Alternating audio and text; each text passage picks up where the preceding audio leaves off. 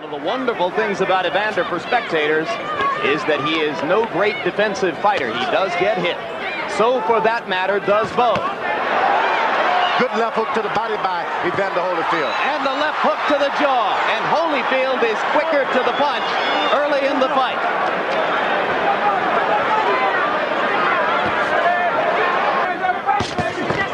Again, Holyfield scores with the left-right combination. Bowe answers with one punch in return. And Holyfield again getting the best of a center ring exchange. Now Bowe lands the right hand for the first time in the fight. Both fighters getting off now in the latter stages of round number one. And maybe that fight, Larry Merchant, is about to break out. Holyfield is already warmed up, doing exactly what he wants. And Bowe has an uncertain look on his face at the end of round one. Holyfield has been in a lot of wars. Some people say too many. Riddick Bowe just stay instructions, use his jab, occasionally throw a right hand to make him know that's not all I've got. Stay away from the exchanges. There was the right hand lead again, George. He's landing that right hand lead. Is Holyfield the champion? Not only that, that left hook to the body, which hurts. Holyfield has got one of the best left hooks to the body I've ever tasted. So far, this has been a display of accurate, quick punching inside in combinations by the champion Evander Holyfield. And already Bowe begins to hold and hit, and they brawl in the center of the ring. Evander Holyfield showing his warrior's heart, believes he has Bowe hurt. Bowe throwing the right hand on the break. Joe Cortez says keep him up, the both fighters. Bowe is taking no hostages. He's decided, look, if I'm going to win this thing, I've got to take it. The referee is not going to help me. The judges are not going to help me. Right hand over the top by Bowe landed. Holyfield got an uppercut in. And the left hook for Holyfield. And a left hook for Bowe. Both fighters landing consistently. Bowe landed the jab, missed the right. Holyfield steps inside and gets in two good ones. Bowe's got Evander Holyfield reaching in for his jab, which is what he wants. Bowe trying to measure Holyfield from afar. Evander trying to step up inside and stay inside Bowe's power. I think Evander just doesn't know exactly what to do right now. He's catching a lot of shots he wasn't told he would be able to catch fighting the wrong fight, George. Oh, no doubt about it. Why should he bump into this big guy and go slugging with him? Why should he? There's the uppercut again by Bowe. Left hook by Holyfield. Missed the second one. Lands the right uppercut. Body punch by Holyfield, and a good one. I think those left hooks to the body by Evander Holyfield may be the most telling blows in the whole fight. Left hooks by Bowe, two of them. Holyfield coming back, taking and giving shots. Bowe tried to go to the body with the right hand, just missed. We can tell you that both fighters have went beyond their corners now. They're no longer taking instructions. They're doing what comes naturally. They're doing what's come naturally. Good right hand by Riddick Bowe. Bowe has answered some questions early in this fight. He is showing a real willingness for combat. I say Bowe re-establish that left jab. What does he need to be throwing? Right hand. Long right hand by Holyfield. Almost caught Bowe flush. As it was, it did a little damage, but not as much as it might have appeared to be the case. Holyfield landing inside. Bowe comes right back. A slugging war between the 205-pound Holyfield and the 235-pound Riddick Bowe.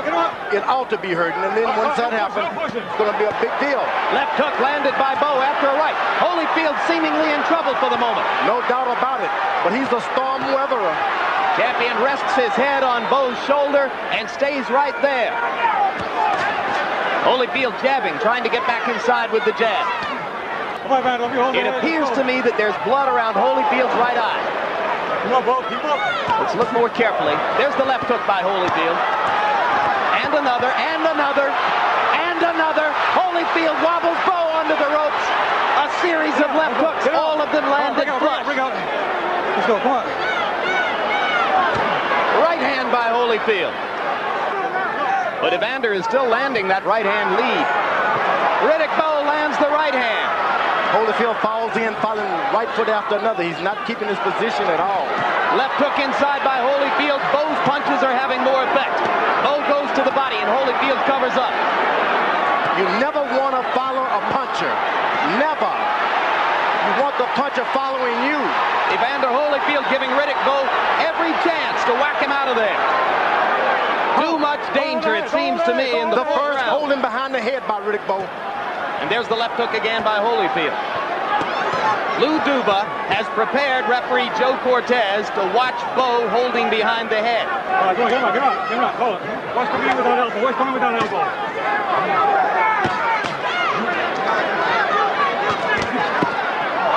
Low blow.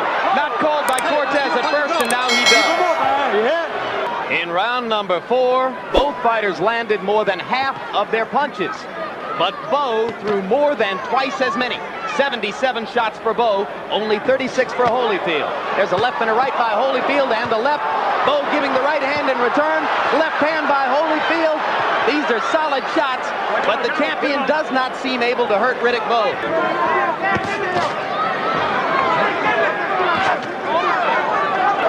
Holyfield is playing right into the hand. He's leaning forward, falling over Riddick Bowe with his head, trying to just lean on the guy.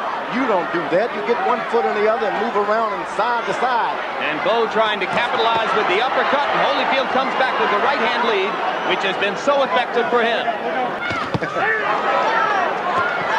Both fighters showing their personalities. As round 6 comes to a close, we are halfway home.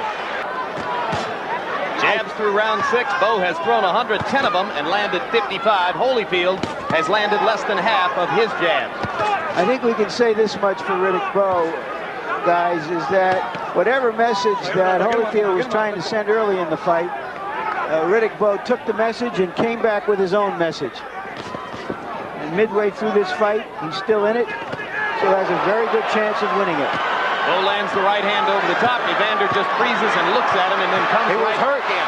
Bowe didn't realize that he was hurt. And now Evander is reeling as Bowe lands the left hook and goes to the body to try to set up the finish. Holyfield peering through the swelling right eye, seemingly having trouble picking up Bowe's punches now. Holyfield is probably one of the greater champions of all time. In terms of his will and heart. Probably.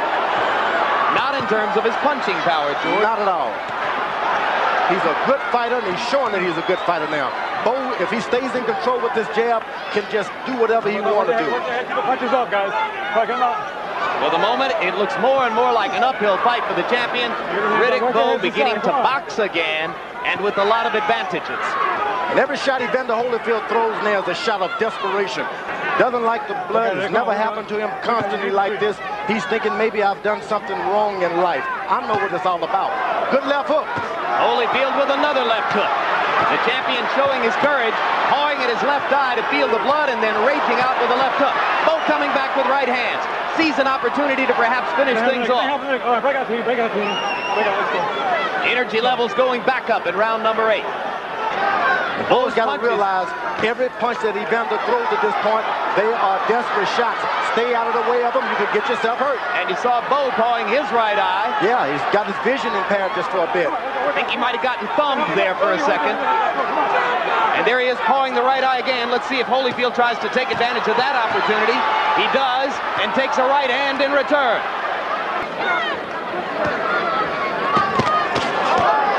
Trading right hands. Again, it was Bowe's, which appeared to be more effective. Right uppercut by Holyfield momentarily stuns Bowe.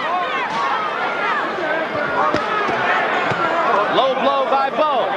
Cortez pushes them away. Round 10 begins. If they complete this round, Riddick Bowe will have gone just as far as he's ever gone before in a professional prize fight.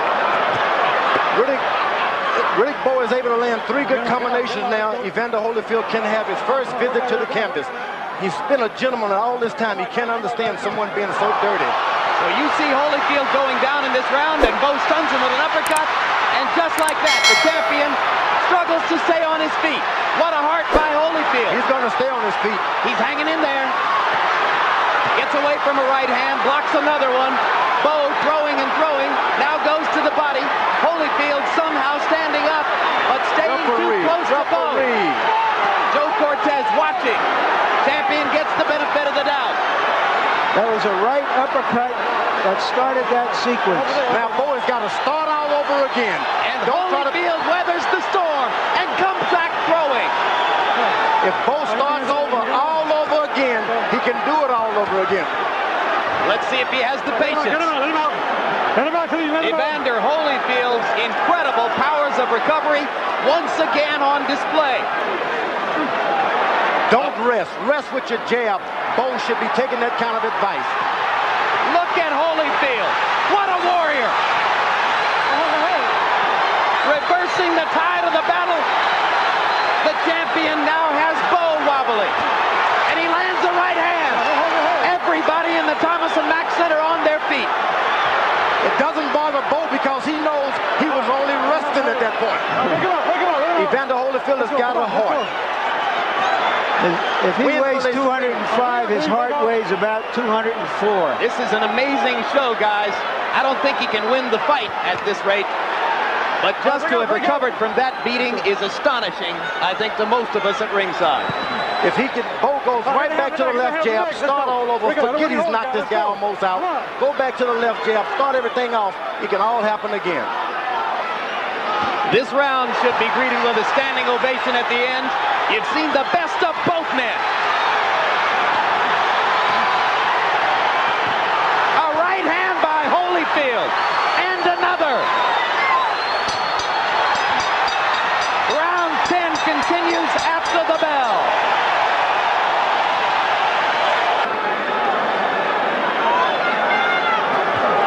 Neither fighter totally exhausted yet. Oh, Holyfield in serious trouble now. Now Bowe has got to be cool trying to finish him, though. There's the uppercut again. The mouthpiece is out of Holyfield's mouth, and he's going to go down. And Holyfield gets up very early in the count. 6, 7, 8. Second time in his career he's been knocked down. First time he has actually gone to the canvas. It could be all over for Evander Holyfield's heavyweight championship reign. He is not fighting back and seems to have no will to do so. To get out of this round would seem like a miracle. You must know people don't pay you millions of dollars for nothing. Once the tide gets tough, you got to fight anyway. When it turns against you, keep fighting.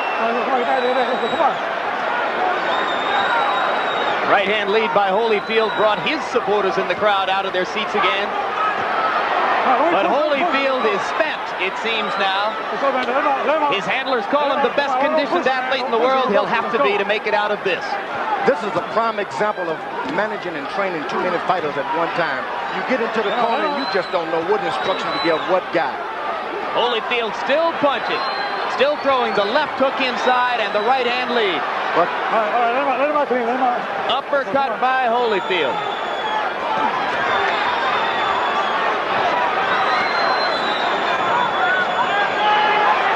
Blood spouting from the champion's mouth. His eyes almost completely shut. But he will not take KO for an answer in round number 11. Evander Holyfield groomed himself through his cruiserweight career to ultimately gain the weight and the musculature necessary to compete for the heavyweight championship of the world. He thought through all of the years he would have to fight and beat Mike Tyson to get it. In the end, it didn't happen that way.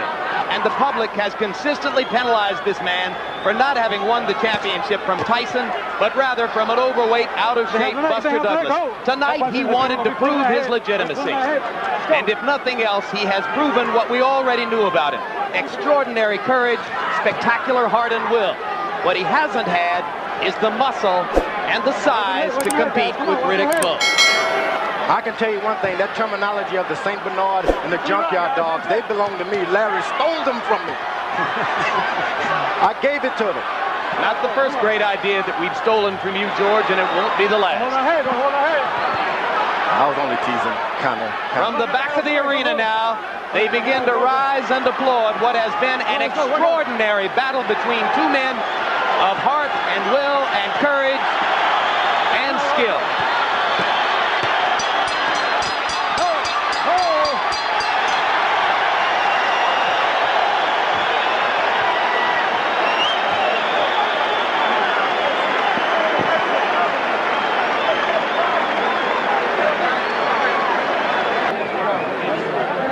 Ladies and gentlemen, we go to the scorecards. Chuck Jampa scores about 115 to 112. Jerry Roth scores at 117 to 110. Riddick Big Daddy Bowe! The man hugging Bowe in front of him is manager Rock Newman.